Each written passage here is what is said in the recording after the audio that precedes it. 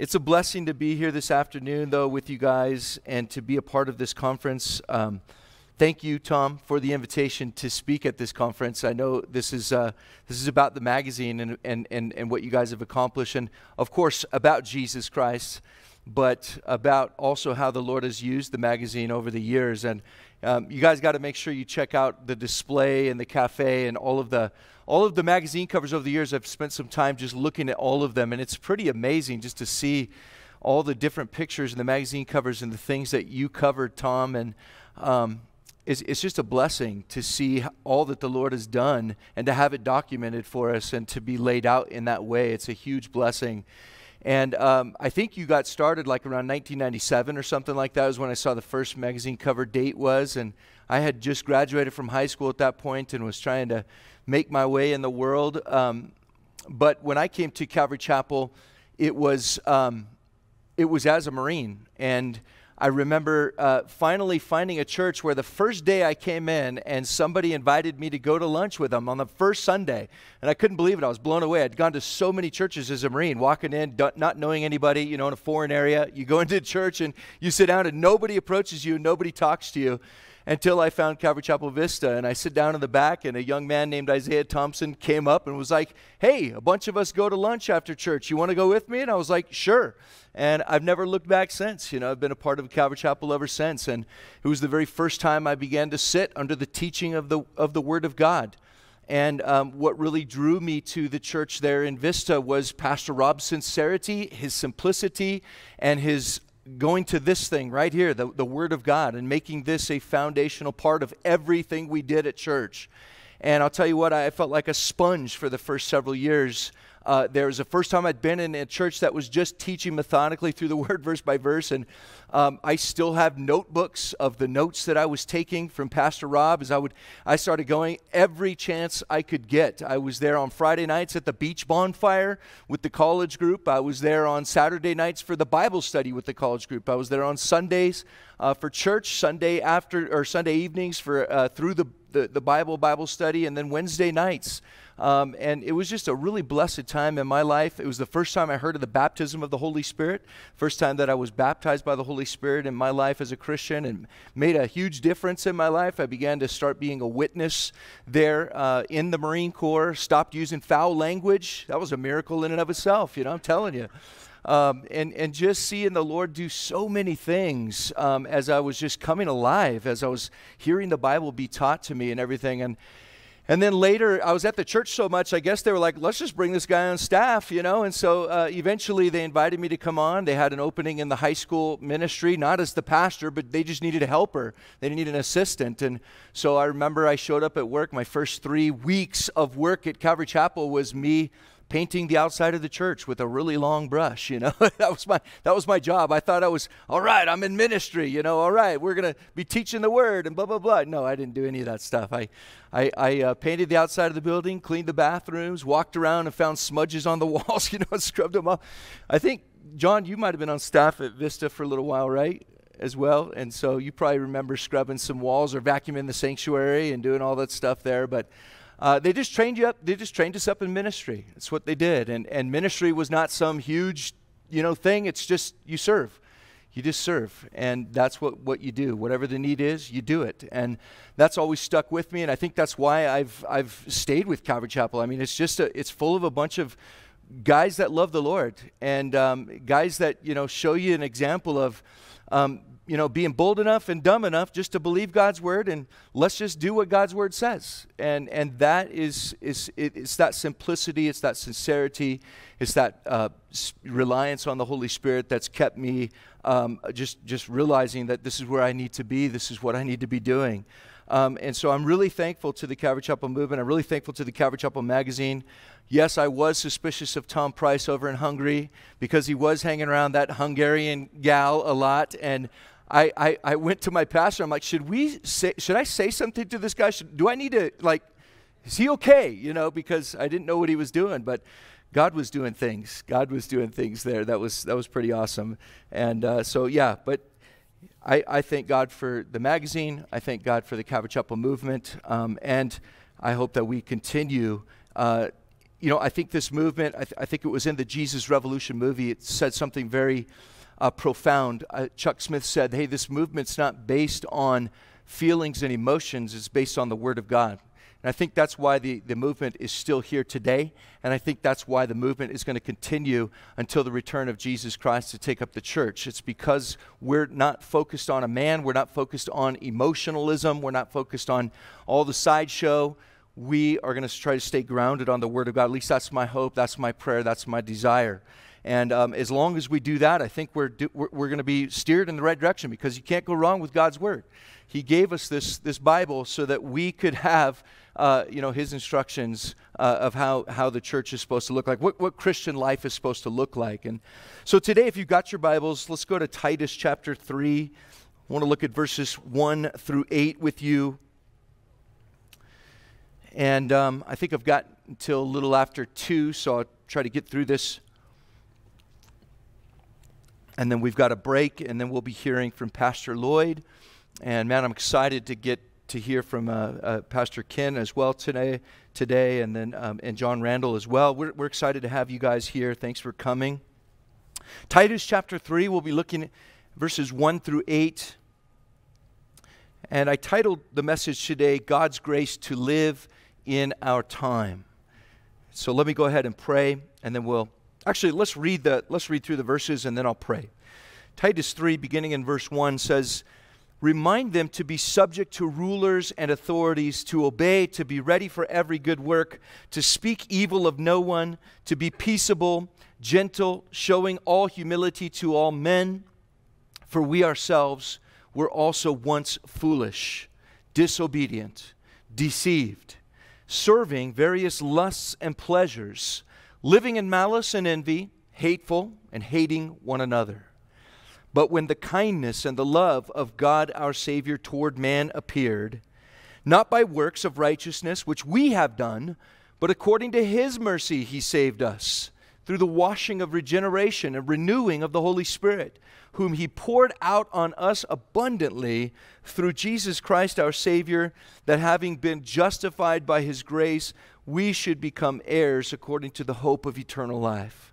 And verse 8 says, this is a faithful saying, and these things I want you to affirm constantly, that those who have believed in God should be careful to maintain good works. These things are good and profitable to men. Let's pray together. Dear Lord Jesus, we thank you so much for this passage in Titus that you have given to us. And Lord, for all of your counsel in the Word of God. And we pray, Lord, that you would speak to us through the Spirit as we open this book and as we open our hearts and our minds to your Word. Lord, we thank you also for the Calvary Chapel Magazine and the Calvary Chapel movement. We thank you for Tom and Ogie, Lord, and their heart, their dedication, and their staff, Lord, the writers and the photographers that have helped him make all of those additions happen. And Lord, we thank you most of all for the gift of the Holy Spirit that resides in us and, Lord, draws us to you and fills us on a daily basis, Lord, so that we can do this thing called Christianity. And I just pray that today you would speak to our hearts what you have for your church. In Jesus' name we pray. Amen.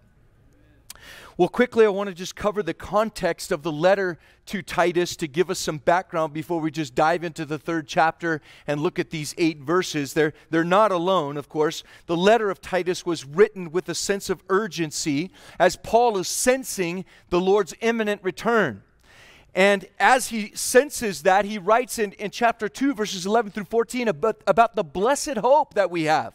The blessed hope of the rapture, you guys. The fact that Jesus is one day going to appear in the sky to take up the church to be with him forever. And man, now more than ever, the church needs that comforting doctrine to be taught in the church.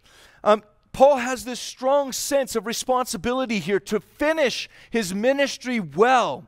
And the progress of the gospel, though, here in Crete, where he's writing to Titus, a young pastor, it's being hindered here by the rebellious people, he calls them, who are engaging in these useless debates and are deceiving others. Can you believe that the church would get distracted with such useless things in such an important time?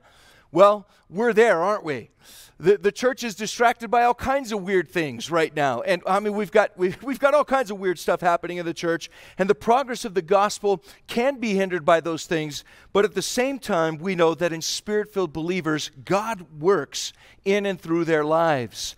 This letter was written to Titus, a young pastor there in Crete, who was sent there by Paul to set the church in order.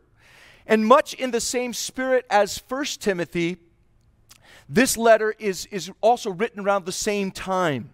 And so it's a great letter for pastors. It's a great letter for church leaders today because it's full of practical advice on how to oversee and shepherd the church in tough times.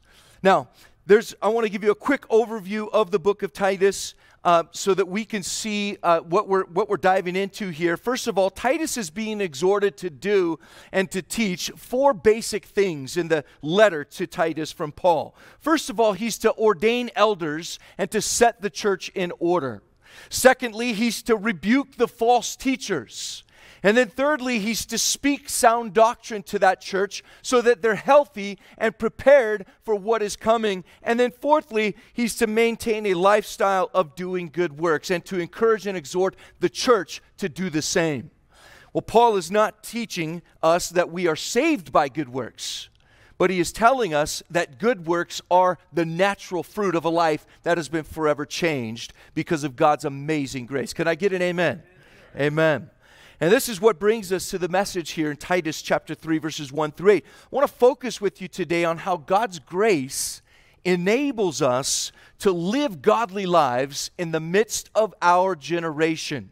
You see, every generation of the church has lived with the urgency and the expectancy that Christ could return at any moment. And this certainly describes us today. And if you've been awake and reading any of the news, my friends, then you know we are living in the last days.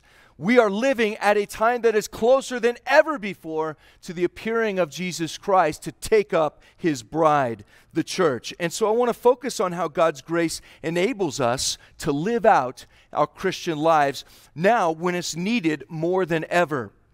In our verses here, Paul gives us 2 main points that exhort us to live godly lives in our context as Christians in our world. First of all, he talks about our obligations. We have obligations as Christians, as biblical citizens. Yes, we have a duty as Christians in the world that we live in. And then secondly, he talks about our motives for biblical citizenship. So let's start in verses 1 and 2, where we see our obligations. He says in verse 1, remind them to be subject to rulers and authorities, to obey, to be ready for every good work, to speak evil of no one, to be peaceable, gentle, showing all humility to all men. So notice here, there's actually 2 areas given to us that Christians have an obligation here to live as biblical citizens in the place that God has planted us. Whether it was Crete and Titus and the church and the Cretans, or whether it's Calvary Chapel Reno-Sparks here in Reno in Washoe County, or Dayton Valley, or Yerington, or wherever it is that God has placed you.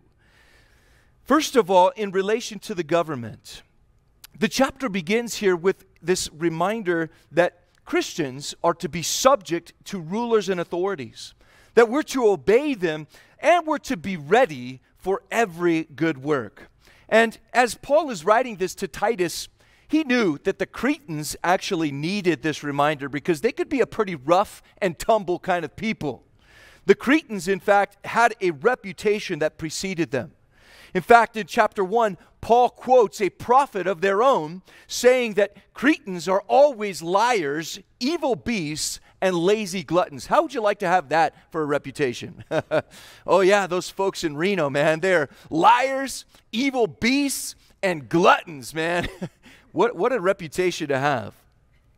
Commentator Donald Guthrie says this, that Cretans were notorious for untruthfulness is strikingly confirmed by the Greek language, containing a word, kretizo, meaning to lie. The accompanying elements in their unenviable reputation give the measure of their sensuousness. Evil brutes represents a maliciousness akin to the more savage animal creation, while lazy gluttons describes their uncontrolled greed. So here, the church at Titus, he needed to be reminded, hey, these people, these Christians, they're being saved in this culture and they're coming into the church, but they need to be reminded that as Christians, as believers, we're to set an example. And that example is to be citizens who respected and obeyed the governmental authorities, recognizing that it is God who is ultimately in control of all things. And my friends, the same is true for us today. The same is still true for us as Christians today. And we need to be careful. We need to watch our attitudes. We need to be careful that we're not filled with arrogance and walking around and trying to be obnoxiously, the source of changes in our society. We need to remember that, hey, as Christians, we have a dual citizenship. We are citizens of heaven. That is our home. Our eternal destiny is in heaven. That's true. Yet at the same time, Paul is reminding Titus and the Cretans that they are also citizens of the government where God has placed them. You know, Paul himself knew this. And Paul lived as a biblical citizen of God's kingdom, but also at the same time a Roman citizen. In fact, if you study the New Testament, Paul claimed his Roman citizenship on more than one occasion and claimed his rights as a Roman citizen. And so for us today, who say that, hey, we probably shouldn't get involved in politics, or we need to stay out of these kinds of things. Hey, we should study this. We should study the life of Paul. We should study the life of Jesus. You think that Jesus wasn't political? Oh, he was very political. He brought up all kinds of touchy subjects, and he didn't shy away from addressing the moral issues of his day. And so because, especially in our context here in America, we have a Constitution of the United States of America, and under that Constitution, guess what? We the people are the government. And so politics, at its most basic level, is just the implementing of policies that are going to govern our lives. And so as Christians, we should care about these things. And we should be getting involved in voting in who is going to be governing, who is going to be deciding what those policies that govern our lives will be.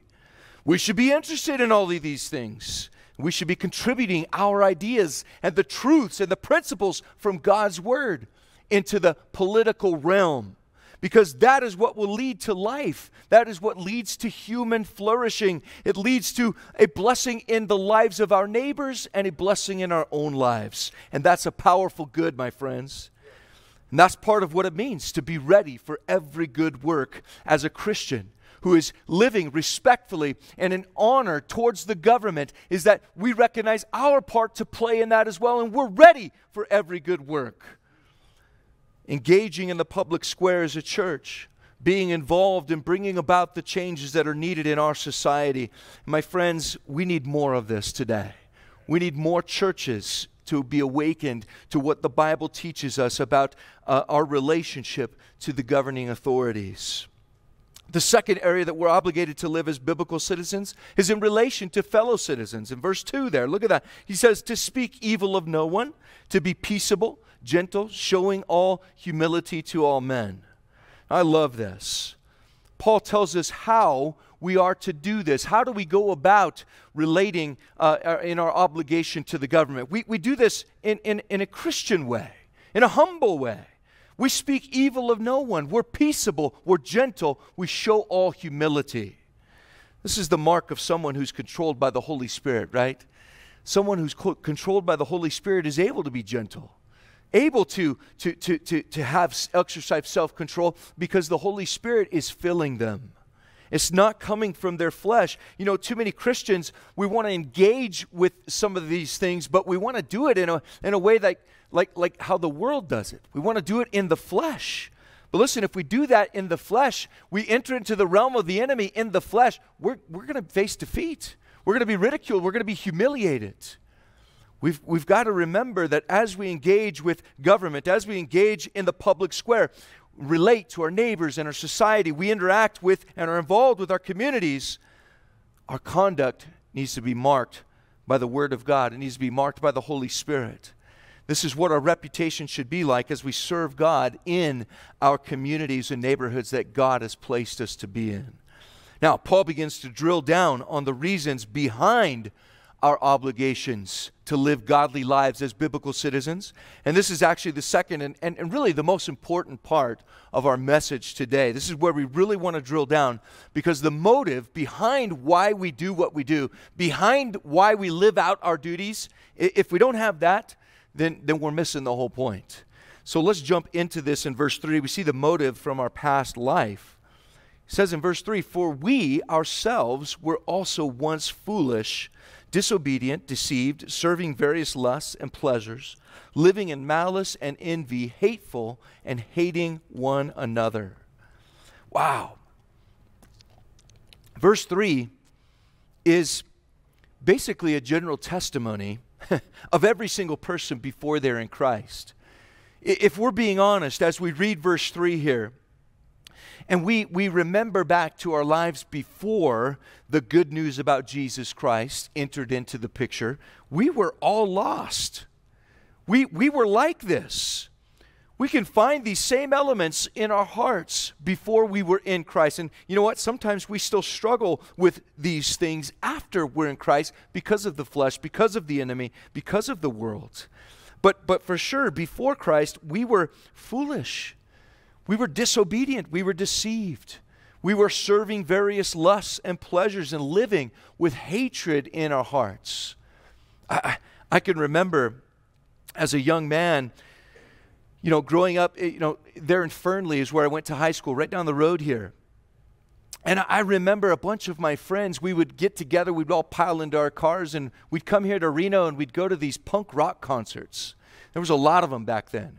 And straight edge was a thing, and straight edge, you didn't drink, you didn't do drugs, but man, you sure got violent, and you sure tore it up when you went to these concerts. And I remember being in the pits at these concerts, and me and my friends, we would just jump into the middle of these pits, and we would just look for the biggest guy in that pit, and we would just go running right at him, just to see what would happen, And we would often get dinged up and bruised and bloodied, and it was a wild time. And I look back on some of that stuff and I think, man, how foolish I was.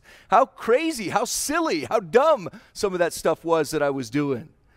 I can remember carrying around grudges and bitterness in my heart towards, other guys on football teams and things like that, and thinking about ways I was going to take them out, and all of that vengeful thinking and all of that hateful thinking that filled my heart. It was all works of the flesh.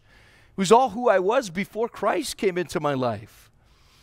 And, it's a good thing sometimes to remember where you've come from, to think back to that time where before you were in Christ, what your life was like, what you were living for, the vanity of it, the emptiness, the foolishness, the deceitfulness of sin, the emptiness of this world. It's so good sometimes to look back, not to glorify it, not to boast in it in any way, but just to remember, hey, I was lost. I was in darkness, and I was destined for judgment. I was destined for an eternal torment in hell without Christ. But thanks be to God for his amazing grace towards us, right? That's what brings us here to the second part of this message. Look at the motive from our present salvation in verses 4 through 7. Verse 4 says, "But when the kindness and the love of God, our Savior, toward man appeared, not by works of righteousness which we have done, but according to his mercy he saved us, through the washing of regeneration and renewing of the Holy Spirit, whom he poured out on us abundantly through Jesus Christ our Savior, that having been justified by his grace, we should become heirs according to the hope of eternal life." Now, you probably already have that underlined, but just in case you don't, just scrub a highlight marker over those verses, man. These are jewels. These are gems. God is giving us precious promises that remind us of our true identity after the gospel comes into our hearts and our lives. In other words, everything about our lives is changed by the kindness and the love of God, our Savior. Praise God. Notice there in verse 4, we see the source of our salvation. It says, "But when the kindness and the love of God our Savior toward man appeared." Now, my friends, that's the gospel. God initiated our salvation in sending his own Son, Jesus Christ. I love this. This is the kindness and the love of God being seen in the act of sending Jesus Christ as our Savior. So my friend, if you're here today and you've doubted that God loves you, don't ever doubt it. Don't ever doubt that God loves you. The fact that Jesus Christ came to this earth is living proof that the love of God is for you, that God loves you. And we know from Romans chapter 5 that love is demonstrated for us in that Christ died for us while we were still sinners. It's an amazing love that God has. It's an unconditional love, and it's bigger than any sin you've ever committed. His grace abounds where our sin is great. His grace is greater, my friends. His love is greater. We see the basis of our salvation there in verse 5. It says that not by works of righteousness which ye have done, but according to his mercy he saved us. This verse tells us that the basis of our salvation is not you and me being good enough, but it's God's mercy. Thank goodness for that. If it was by my own good works, I'd be in big trouble. How many Christians know this? But we don't live this way, right, guys? We try real hard to do works of righteousness to be accepted by God. We think if I just try harder, I'll be good enough for God. You know, I lived that way myself as a Christian for a long period of time, many years, trying to do it in my own strength, thinking that the basis for my salvation was me doing good things to outweigh the bad things so that I'd be in good with God. You know, I can remember playing football games as a teenager in high school and thinking to myself, all right, God, please bless me on this play. And if you'll bless me on this play, God, I'll make sure and read my Bible every day this week, God, you know. And then I'd get tackled in the backfield and I'd be like, all right, Lord, I repent. I'm sorry, you know. It was a works-based relationship. But here we see the basis of salvation has nothing to do with your works. Nothing to do with your goodness. It has everything to do with the mercy of God. Mercy is not getting what we do deserve. God looks at us and he says, it says, God so loved the world that he sent his only begotten Son, that whoever believes on him shall be saved, or should not perish, but have everlasting life. That's the mercy of God. We also see the means of our salvation there in verse 5. And then going into verse 6, it says, through the washing of regeneration and renewing of the Holy Spirit, whom he poured out on us abundantly through Jesus Christ, our Savior. I love this. The means of our salvation, beginning there with the washing of regeneration. That washing of regeneration is what happens when you believe the gospel, the good news that Jesus Christ has died for our sins and rose again from the grave, and he's conquered sin and the grave. That word, regeneration, it simply means new birth. The Greek word is new birth. And if you that just points us right back to John 3:16. Nicodemus coming to Jesus at night and asking him, how can a man be born again? And Jesus begins to explain to him that, hey, you're born through the womb once, but you have to be born again. There has to be a spiritual rebirth that happens, and that's a supernatural thing that only God does in the heart and the life of a believer, but he does it through faith. So this washing of regeneration, it's a washing. Not only are we washed, though, by the blood, we're washed clean by the blood of Jesus when we're born again, but notice there it's also the renewing of the Holy Spirit. This is the means that God has provided for our salvation, the regeneration and the renewing here of the Holy Spirit. See, it's the work of the Holy Spirit to renew us in Christ as new creations, to make us ready for a new life of service to God. Now, I remember when I first started going to Calvary Chapel of Vista, and Pastor Rob was teaching through the book of Acts, and we got to chapter 2, and he was talking about the filling of the Holy Spirit, the baptism of the Holy Spirit that is there at the beginning of chapter 2. And I had never heard that taught before in all my Christian life. And at the end of that service, they had prayer teams in the front, and he said, hey, if anybody wants to be baptized in the Holy Spirit today, come on down. And I thought, you know what? I was scared to get up in front of all those people and come down in front, of course.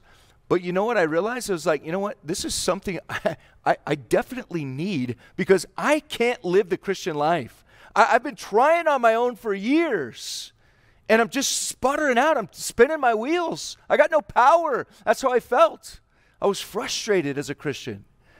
And so I took Pastor Rob at his word. I came down to the front, And I didn't know what to expect. I thought maybe they were going to smack me on the forehead and I was going to fall over and start shaking or something, you know. You've seen all the weird stuff that's out there. You never know what's going to happen, you know. So I came down, and of course I was scared too. Maybe I'd start speaking out in some language, some unknown tongue, you know. Nothing like that happened. Just a regular guy, come down to a regular guy, puts his hand on my shoulder, says, "Hey, you believe by faith that you can have the baptism of the Holy Spirit?" I said, "Yeah, I want that." He goes, "Okay, let's pray." He prays for me. Nothing happened. No hair raising on the back of my neck. Nothing weird going on. "All right, brother. Have a great week. Have a great week." Go back and sit down. The next day I get up, though, and I get up with a desire and a hunger to read the Word of God. Something that I didn't realize was the missing ingredient in my life as a Christian, that I was not rooted and grounded in Christ through the promises of Scripture. And so it was through that moment of being baptized by the Holy Spirit where nothing seemingly happened in the physical realm, yet in the spiritual realm the Holy Spirit came upon me. And He filled me with a hunger and a thirst for righteousness, something I'd never been filled with before. And I began to read my Bible. I began to get into the Word of God. And guess what? I began to see big changes in my life. You guys know the military is a place where there's a lot of foul language. There's a lot of cussing that goes on. And that was one of the things that I struggled with as a Christian, was my mouth. And it was there after that baptism of the Holy Spirit, and after a daily coming to the Word with a hunger, going, "All right, Lord, what do you have for me today? What do you want to speak to me today? God, what nugget do you have for me to chew on and meditate as I go through my day today?" That's how the Lord began to get inside and to take control over those things like my foul language and the lustful thoughts and all of these other things that were in my heart. And the Lord began to give me victory step by step through the power of the Holy Spirit. And that's the renewing of the Holy Spirit that goes on there. And it's all linked together. That word wash, it actually means to baptize. And so if you could picture when we hear the gospel and that good news is proclaimed and we put our faith and trust in Jesus, there's an amazing thing that happens as the Holy Spirit comes upon us and washes us, washes our mind clean. The blood of Jesus cleanses us from all sin. The Holy Spirit fills us and gives us the mind of Christ so that we can go and live in victory, the victory that He has won for us. It's an amazing thing to be a Christian. It's an amazing privilege to be in Christ. We take for granted, don't we, the amazing blessings that we receive from knowing Jesus Christ. Now, Jesus knows that if we're to live as Christians in this world, we're going to need the Holy Spirit. And so notice the word abundantly there in verse 6. It says, whom He poured out on us abundantly. In other words, Jesus pours out the Holy Spirit abundantly upon our lives. I love that. God's not a miser. God's not, stingy. God's like, if you come and you ask by faith, I'm going to give generously, abundantly, above what you can even expect. That's our God. He's that kind of a God. It reminds me of the verse also in James chapter 1 where it talks about God's wisdom. If we'll come seeking God's wisdom and asking for that wisdom, God loves to give His wisdom. He also loves to give His Holy Spirit to those who humble themselves and will ask Him for that renewing of the Holy Spirit. The word renew there, that means a complete change for the better. Don't you love that? It's a complete change for the better.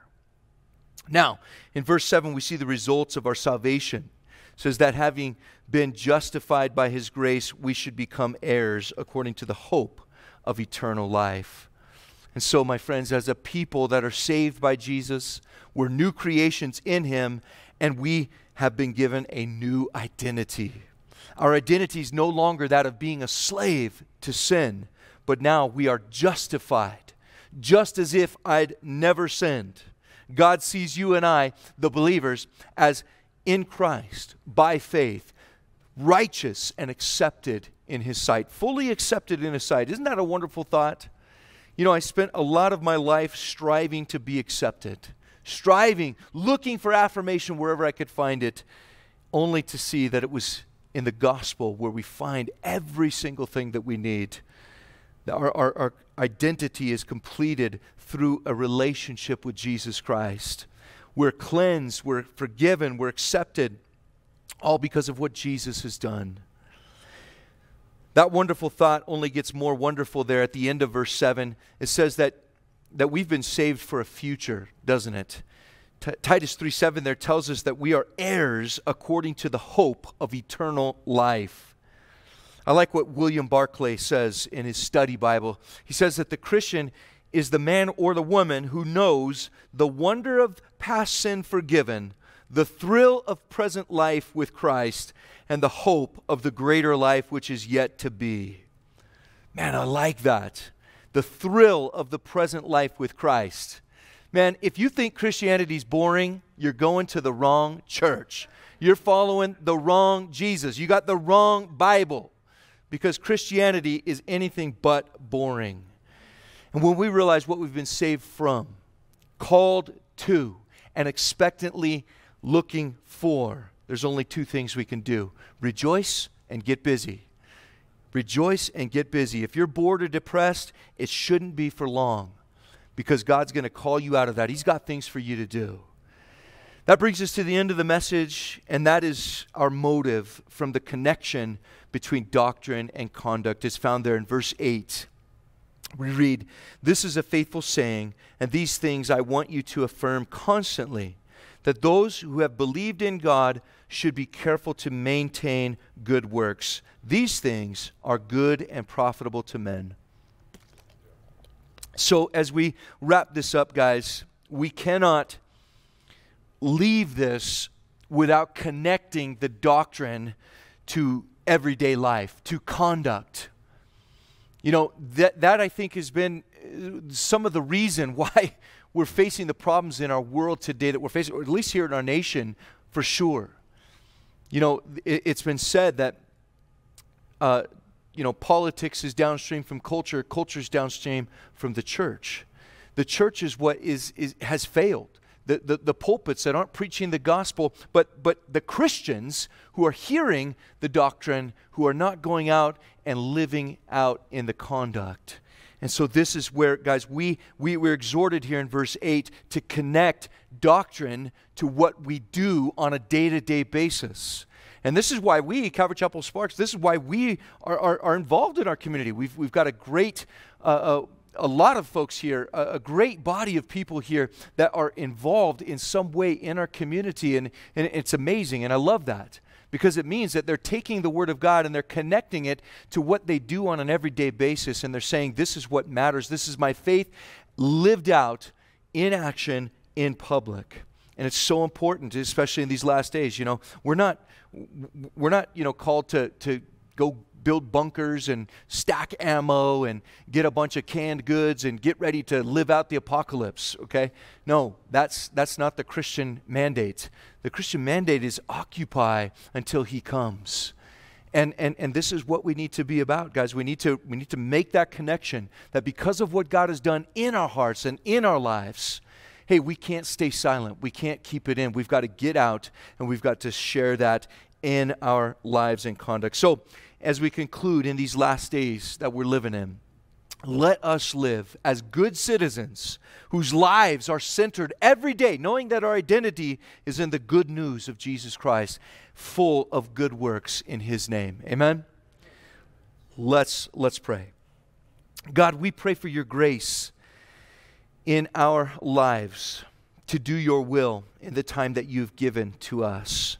Lord, we don't know how much time we have left. You could be on your way right now, and we pray that you are.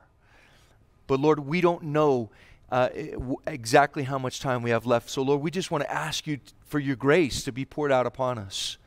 And Lord, that if you tarry, we would see 100 more magazine covers posted up in the foyer out there, Lord.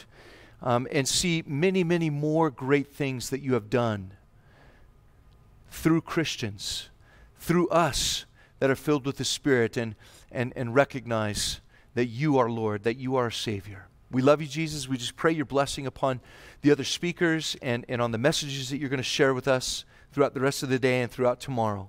We love you, Lord. It's in Jesus' name that we pray. Amen.